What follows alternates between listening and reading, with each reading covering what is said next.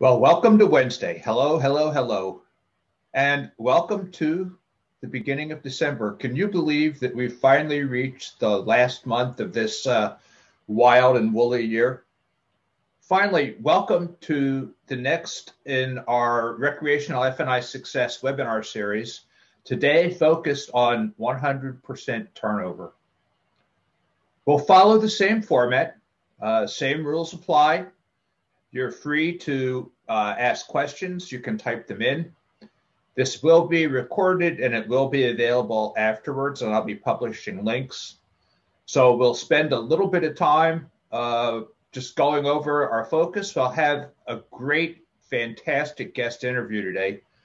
And then we'll wrap things up and talk about what's coming up. So 100% turnover.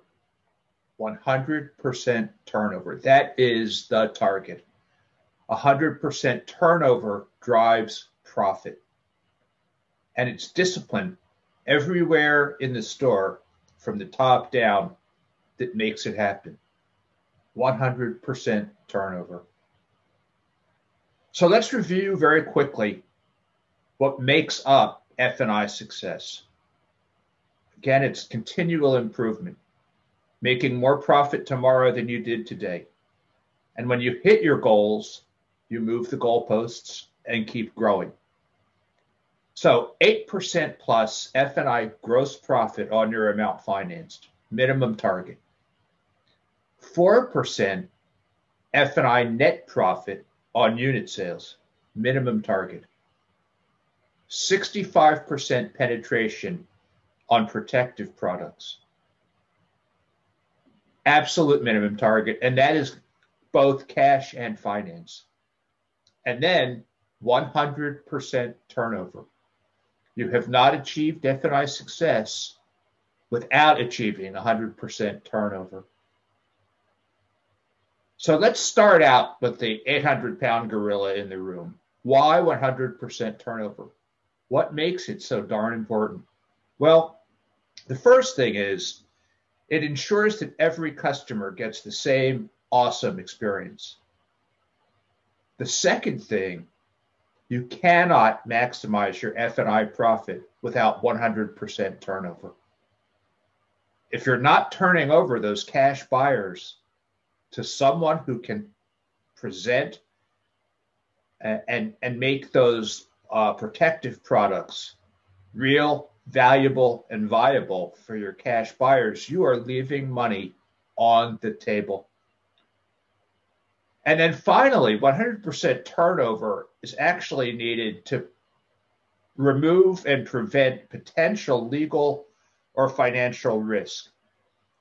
It's a thing that people don't think about, but it's why class action lawyers exist. If you're not doing 100% turnover, and you're not doing it, for example, because cash buyers are not being turned over 100% of the time or nearly 100% of the time. Well, now they are not receiving the same presentation and the same options to obtain all the protective products as your finance customers. So now you've artificially created two classes of buyers. Well, now take that next step further and imagine that because those cash buyers didn't get some of the warranty options, something happens that would otherwise have been protected. Well, best case is you're going to be responsible for that cost. Worst case is if it happens to a few customers and they talk to each other, you could be staring at a class action lawsuit. Don't take the chance. Remove your risks, remove your potential legal risks, remove your financial risks, and make sure that you're doing 100% turnover.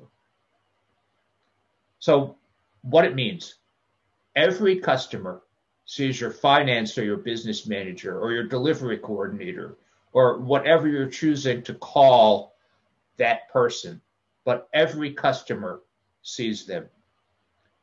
Every customer gets a persuadable opportunity, meaning they get a very real conversation that allows them to change from I'm paying cash to let's look at financing, at least explore the options. And then every customer is presented with all the relevant protective product options. Now, when I say relevant, clearly gap protection is not important to a cash buyer. It's not even available. Clearly, mercury protection is not available on a Yamaha engine. But your FPC products, your interior exterior products, your tire and road hazard products, all of those products are viable options for every one of your customers. And every customer, no matter how they're purchasing their unit, their boat, their RV, no matter how they're paying for it, they deserve the option. And they deserve the benefits obtained by purchasing protective products. So every time, all the time. And cash turnovers have to happen before agreements are finalized. Your salespeople can't be signing agreements, taking a check, and then going and saying, oh, I want you to meet Bob, our business manager. He's got some things to talk to you about. The business manager has to be the one that finalizes all the paperwork. Now, this can be challenging if you're a multi-location store and you share a single finance manager among multiple stores, so multiple locations. So for some of the locations, your business manager or finance manager is remote. If you're using a service provider, your business manager, your finance manager is remote. It doesn't change the rules. There are tools available to allow an immediate video link. Maybe it's Zoom. There's a product that I personally love. It's called Grooveo, GRUVEO.com. It doesn't require installation. It's links, and it works great. But that connection, the conversations with your business manager or finance manager must happen before the check is written, before papers are signed. That has to happen every single time. So how do you make 100% turnover happen? Well, first, it starts at the top. You as the owner, you as the general manager, you as the general sales manager, it's got to be a policy. And everybody has to know it, and everybody has to buy into it. 100% turnover is the store policy. Now, sales knows, your sales team has to know that 100% turnover is not a good idea. It's not a suggestion. It's not a recommendation. It's policy. And sales has to believe that ultimately that 100% turnover is going to be good for them. And frankly, if you get salespeople who ultimately just say, you know what, I just don't believe it, there are plenty of other places for them to go to work. Now, what makes this work is having finance people, business managers, delivery coordinators who know and meet their targets. And their excellence at what they do makes it easy for sales to trust them. Sales will know that your business manager will practice the Hippocratic Oath of F&I. First, do no harm. They are never going to turn over a customer who, in concept, has agreed to a purchase and then walk that person out the door without a purchase. They won't let that happen. They also are aggressive and graceful in retreat. They know that you never get more than what you ask for the first time. So they will be aggressive and persuasive in presenting protective products. They will try to maximize profit. Now, as management, it's a great idea to help sales feel encouraged by sharing some of the profit, or just do a flat, $75, $100 kicker every time one of your cash buyers walks out having talked to the business manager with a protective product purchase. But you have to have your finance and your sales teams aligned. They have to trust each other.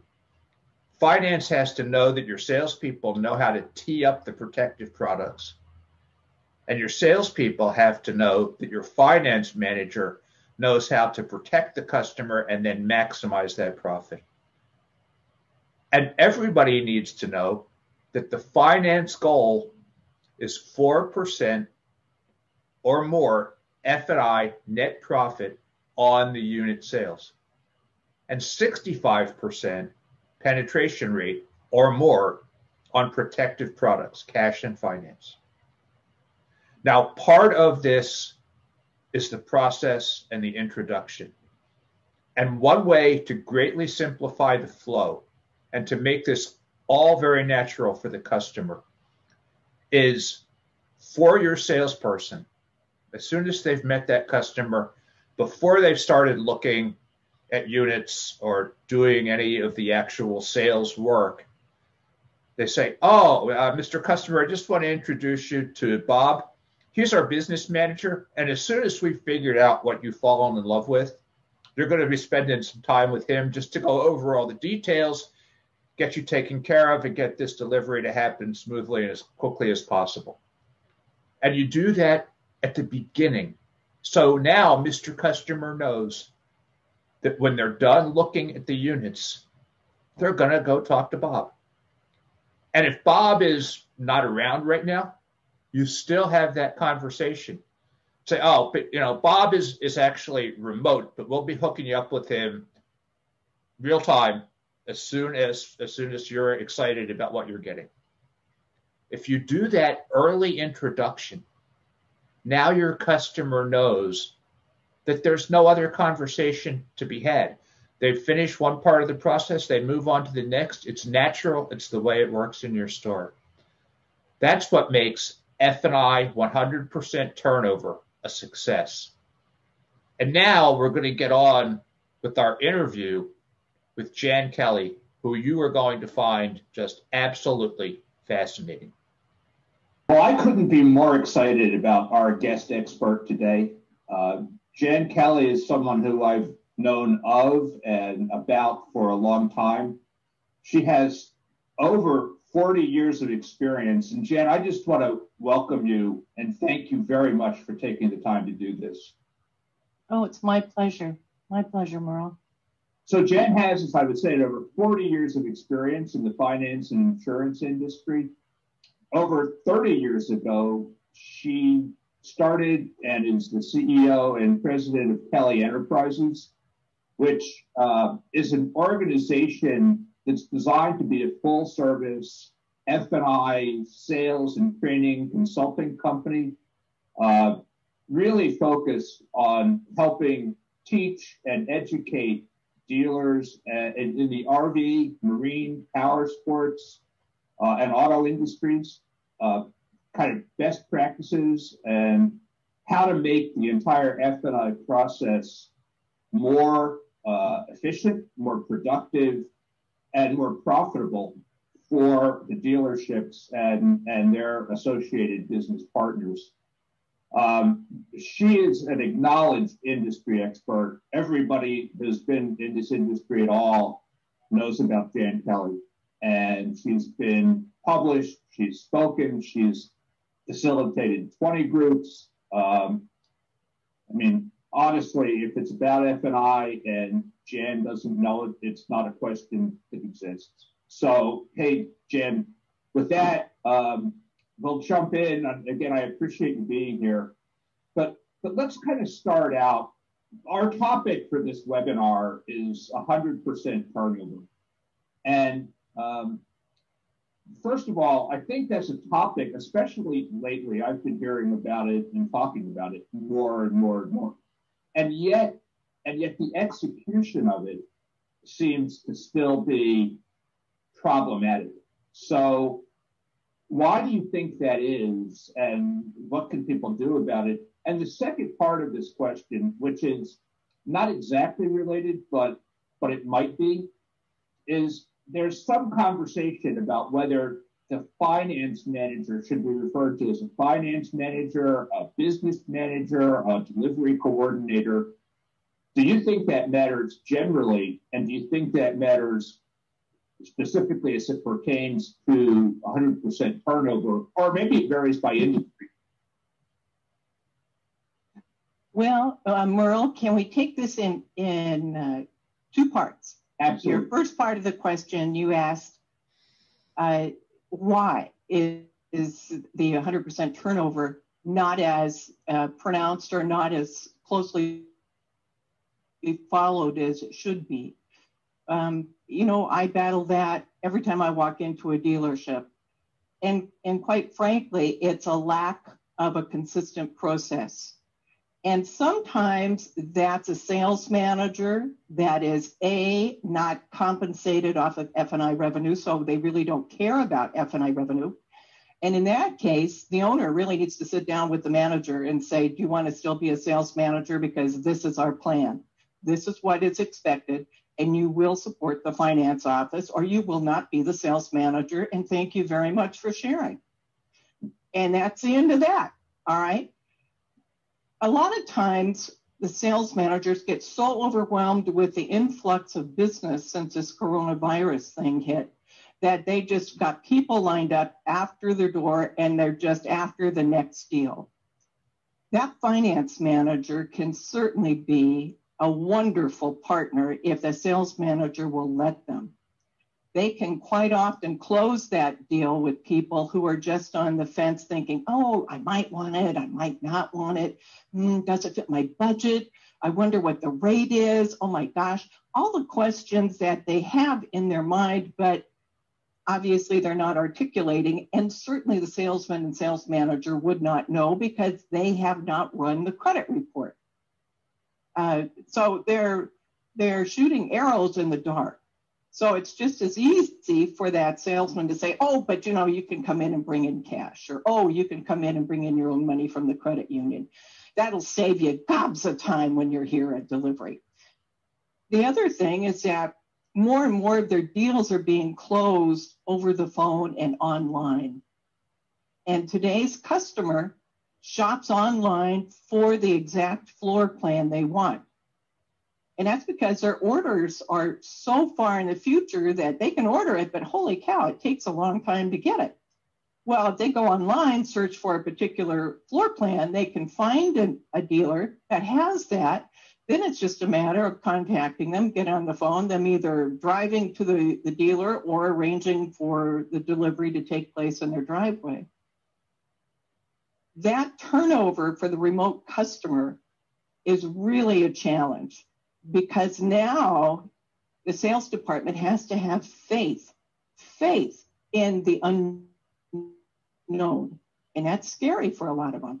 So how do you overcome that? That's with a sales manager and a finance manager working in tandem to establish and maintain a consistent process. And that's going to take that finance manager time in a sales meeting to role play in front of the salespeople, so the salespeople will have confidence in what's being said to their customer. I know when I do training, this year it's been at dealerships, kind of one-on-one, we role play, me and the finance manager, over and over and over that conversation with the consumer who they cannot see. And I get them to invite them to a Zoom meeting or a GoToMeeting to where they can establish a line of sight. I've created PowerPoint presentations with their products so they can have, just like flipping through the old presentation book, so they can give the customer something to look at. So all of the finance details can be arranged prior to the customer getting there. But that takes the sales department making that contact with the customer ahead of time. As soon as that customer says, yes, I want that unit. Yes, that price is grand. Yes, I can afford that. yes, I agree to the trade value. Within 10 minutes of that customer making that decision, they're online shopping for money. So in a lot of cases, they may say cash to the dealership, but it's really coming from somewhere else. And what a lot of sales managers and salesmen don't represent is that if that customer has to liquidate their investments to pay for that RV or that boat, that's going to cost them a minimum of 10%. I mean, their little financial broker just takes 10% right off the top and says, thank you very much for your support. And yes, you can go out there shopping. That's great. Because whether they put money into the investment or take money out of the investment, usually that investment guy makes 10% or whatever their contractual fees are. But it costs that customer money and opportunities to pay cash. So that's really not doing the customer a favor. They need to get the finance manager involved as quickly as possible. Even if it's just a soft introduction, that's a start. Now, the next part of your question was, does it matter what the finance person is called? Yes. All right. A delivery coordinator to me is a clerk that does nothing more than print forms and get signatures. They don't sell. They don't handle any objections. They're a support person. All right. And there's sometimes that sales manager and finance manager, they are two separate but equal departments. They need each other. One cannot do it by themselves, especially in the internet world, because a lot of those dealers, they're still selling things on the internet at far below their margins that they used to hold. So finance income is essential for the health of every dealership. Merle, did I give you enough there to chew on? Yeah, you did. So one of the concerns, and the reason I asked that question about what the finance manager is called or referred to, one of the concerns that I hear about. Merle, you're fading in and out. I'm sorry. So is this better? Can you? Yes. Okay. One of the concerns that is expressed to me, particularly in the marine and the RV space, is that at some level that finance office and finance manager have been a little bit poisoned for the customer by an experience in a franchise car dealer. And so they're wondering if it's not possible maybe to use the business manager term, something to take some of the fear and resistance and make it more natural for that customer to be talking to somebody else. Well, now let's talk about the terminology here, because when I was in finance, I was always a sales business manager. All right. And that word sales business manager separated me from the business manager who was a controller. But in today's dealerships, all right, the receptionist doesn't, I would say, screen all the calls efficiently. They'll just say, can I speak to the business manager? And they really need to be speaking to the accounting office about a bill, and finance gets it. And finance doesn't know what to do with it. So they go, well, can you just call me the finance manager because I handle the financing? Well, yes, but they also take care of the business of getting that unit titled, getting the trade title into the dealership. They have to follow the funds. So they follow that deal all the way until the money is into the dealership's bank account. So personally, I prefer sales business manager. Now, I have a client who's up in Canada. He doesn't want any managers, so his business department, sales business managers, they're known as financial presenters. All right, that's okay. I mean, a financial presenter is a professional way of saying we've got somebody here that's professionally trained who can talk to you about the business of getting this purchase paid for. because sometimes we pull a credit bureau and the best thing on it's our inquiry. All right. So we pray the person has money, you know, green with the numbers on the corners, and a lot of them. And I've had some business managers do a perfect cash conversion, and then they pull that bureau, and my gosh almighty, the guy would need to be co-signed by the Pope to get it. All right. So then he goes, please don't do anything with that money, but we got another idea. And so they go to plan B. Well, plan B is to get a local bank to take their money, hold it as security so they can establish a good credit rating for him. So the next time when he wants to upgrade a unit, he will be in a position to get financed and to get approved at a decent rate. I mean, there's no risk to the local lender because they've got the total price locked up in a CD. Right. So that's plan B. So, you know, how you refer to the people certainly matters. You know, sometimes people, if they go, oh, I have to send you to the finance person. Well, that term have to is like, oh my gosh, if I don't do it, I'm going to be shot. Instead of the next part of our process is getting the paperwork and the sale documented. Our business manager will take care of that. So there's a whole different attitude in scenarios like that. I would agree. Some auto people, their finance department is less than what I would consider honorable. That's one reason why I left that industry. And I only have very few auto clients anymore. There's a reason for that. All right. The RV people are different. And if somebody comes in with their guard up, then all they got to do is chat with the business manager for just a second. If they don't want to come in, the business manager will go out to where they are. I mean, they're flexible. But that's really why it's important for the business manager to be notified of the deal, either by phone, by text.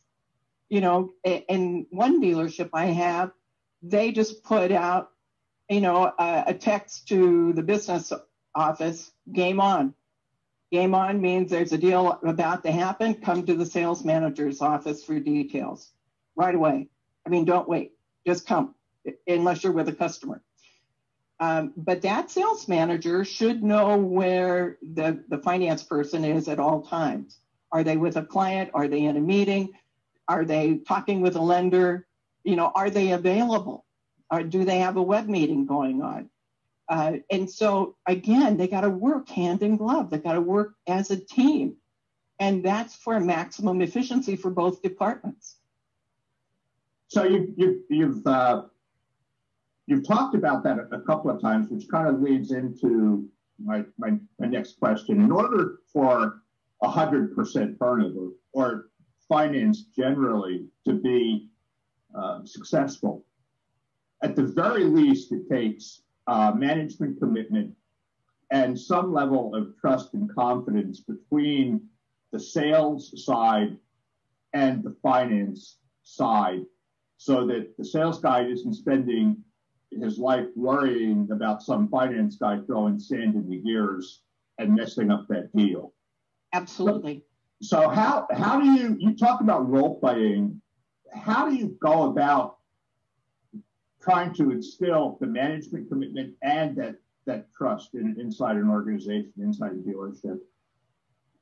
It's a two-part question again. How do you do it? First of all, senior management has to say, my friends, this is important. It's important to our organization, and this is what we're going to do, period.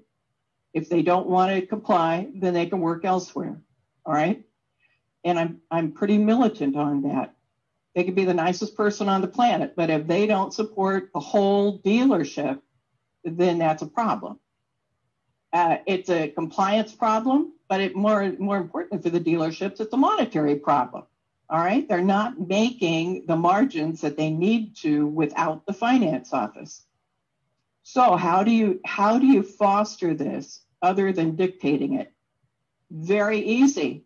You pay them a part of the commission to finance, or from finance to the salesman and to the sales manager. So I call that share the wealth. They have a vested interest. So the better the finance office does, the better they do. Because if the store is not holding the front end margins like they used to, then guess what? The salesmen aren't making the money on the sales they used to make. Where are they going to make up that shortfall? Through the finance office. I mean, and somebody would, when I was in finance, they said, Jan, why are you paying the salesman $75 every time you sell a service contract? I said, I would pay them $75 for them to be quiet and let me sell it. All right.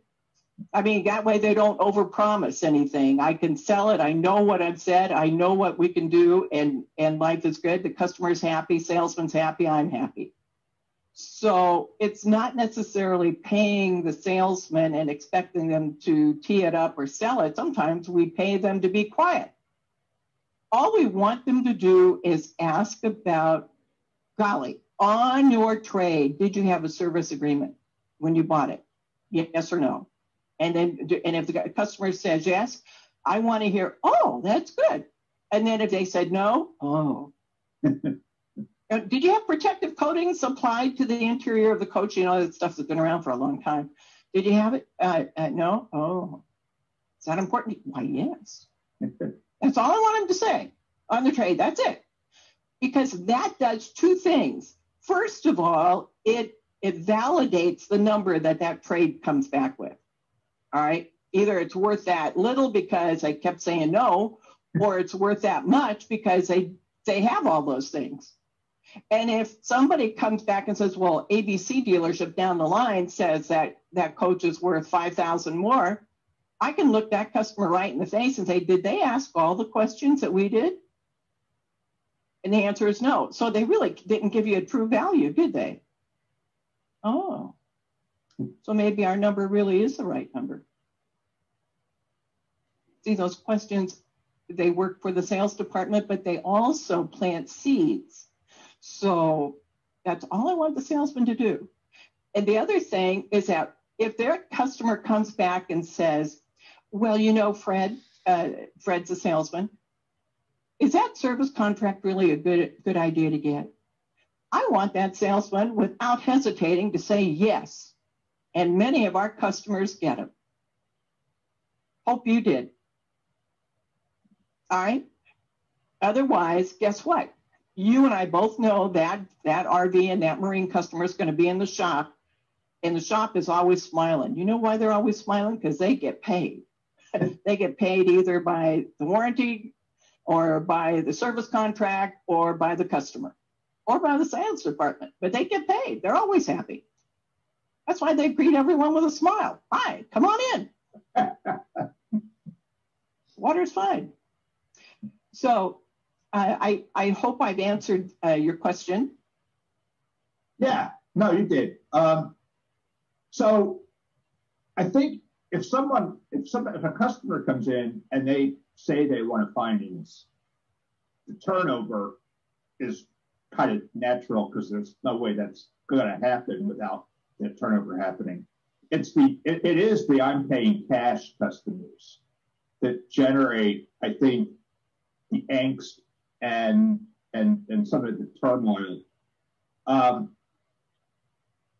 So can you talk just a little bit about, and I think you have, but maybe expand on it a little bit, why it is so important that the I'm paying cash customers get to the finance office?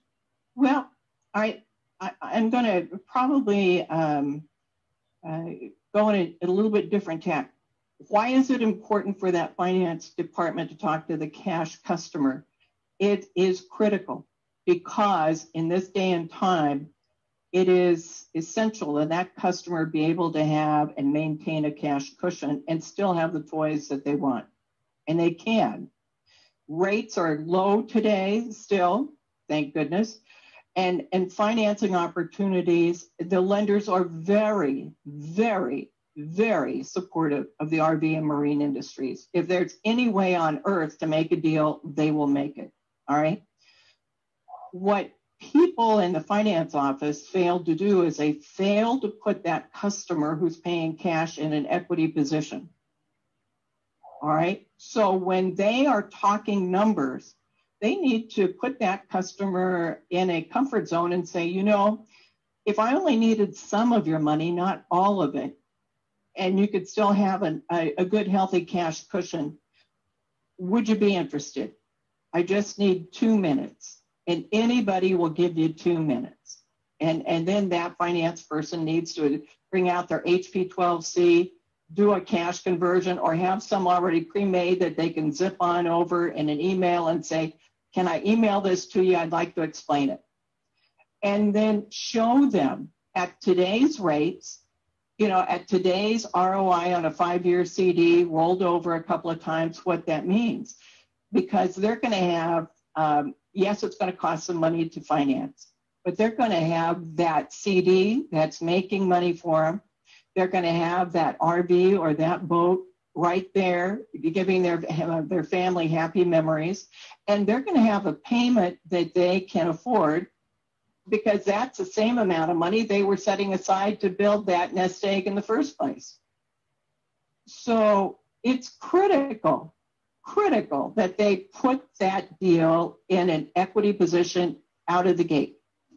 And that means get enough down payment money, initial payment money, all right, that will allow them to only finance 90% of invoice. If they do that, the customer is going to get a really sweet rate. And the finance office is going to make all of the reserve, and the finance office will have enough down payment to sell them all of the ancillary products. And the customer is going to be grateful, because no matter what, if they wake up and maybe a year and a half from now and that payment's giving them a burr in their saddle, they're going to have the money to pay it off. All right?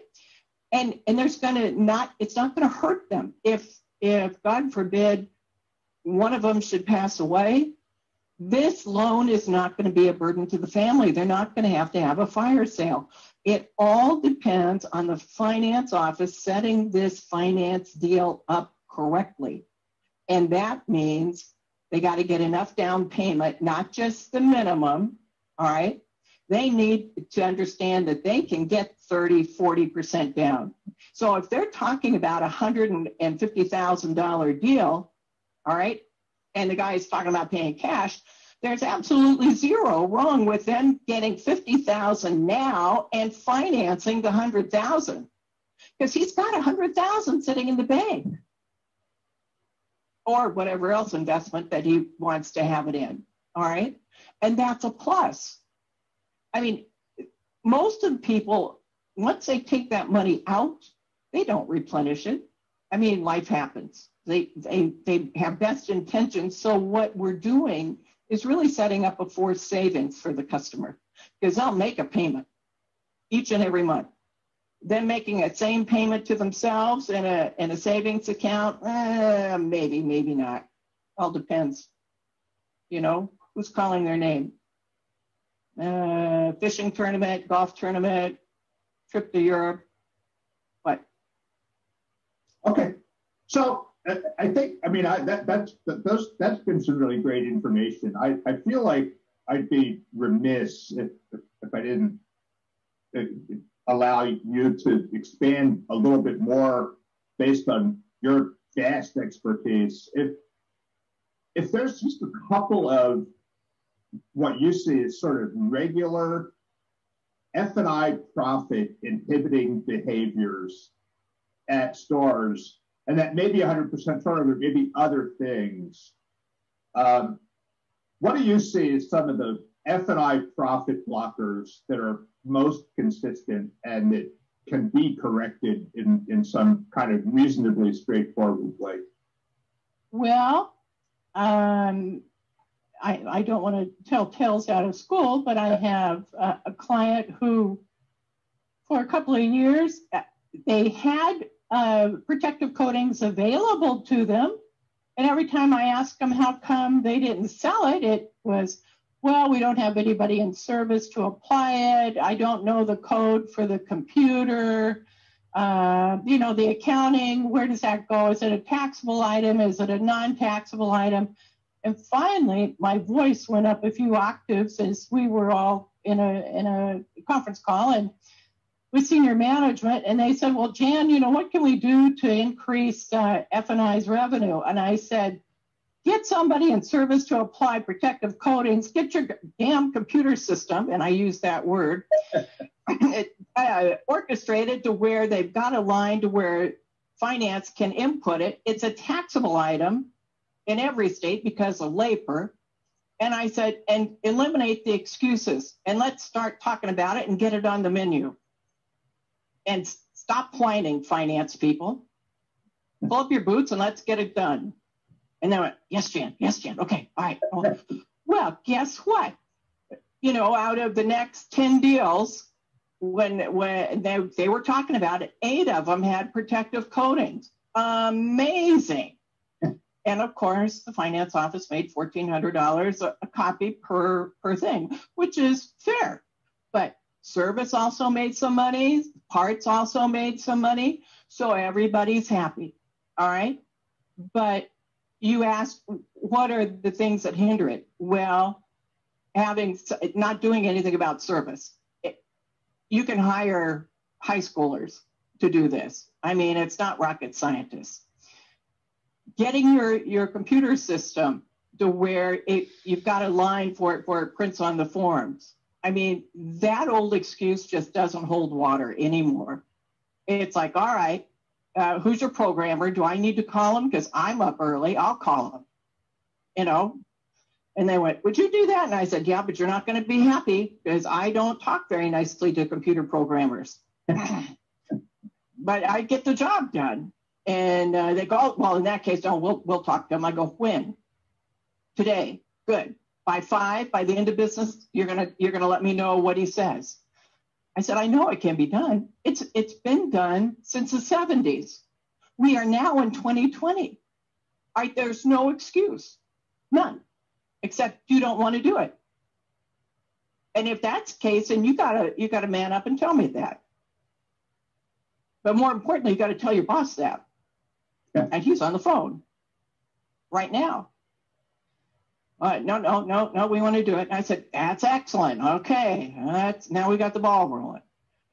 So it's just a matter of everyone deciding, yes, this is a valuable product. Yes, it's good for the customer. Yes, we want to represent it, and we're going to. Not just signing up and saying, oh, yes, that's wonderful. You got to follow up. You got to have a process. Who's going to put it on? When is it going to be put on? It's a first visit sale. So again, prior to the customer getting there, then all of this has to be talked about because there is no better time than to put it on before delivery. You would agree with me that that coach is never going to be cleaner than it is when they get it delivered, right? Yep. So it needs to be applied prior to delivery. I just think people, they get in a comfort zone, and sometimes finance managers make so much money that they're comfortable. So once that happens, then they start putting their buying habits into their customers' pockets.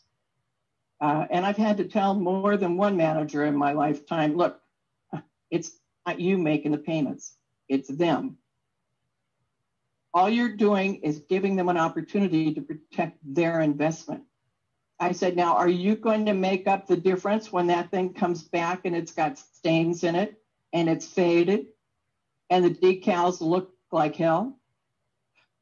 Oh, and they want to trade it in to you because guess what? They bought it from you, so you're the one that knows the value of it. How much are you going to step up for that? Then if you know that unit is coming back at some point in time, then don't you owe it to yourself to make that have the best looking unit you can possibly get? You can sell it a whole lot quicker if it looks pretty than if it looks oxidized. And they will pay for it. So it's attitude. It's attitude with financing. I've had finance managers go, oh, Jan, you don't understand our clients. I go, all right. What's so different about your clients? because I do have some Ferrari clients, and I can tell you, those boys and girls get dressed one leg at a time, just like I do. There's no spring-loaded cowboys that go on the board from the bed to their Levi's and boots. And, you know, if you see that, you let me know, because I could sell tickets to that one. And they go, oh, well, you don't have to be like that. And I went, well, then what's so different about them? Oh, they have more money than God. How did they get that? Did they work for it? Did they invest it? Was it inherited? Did they find it under a rock? What was it? Was it the curse of Oak Island that they found the cave finally? Did they get it? I don't know. What's different about them? Do they want value for the dollar spent? Yes, everybody does. Will they listen? Yes, if you present it in a professional manner and if you don't drag it out and put them to sleep. So, and if you're enthusiastic. So if you believe in your product, believe in your service, and if you're committed to giving service to the customer, then all is going to be well.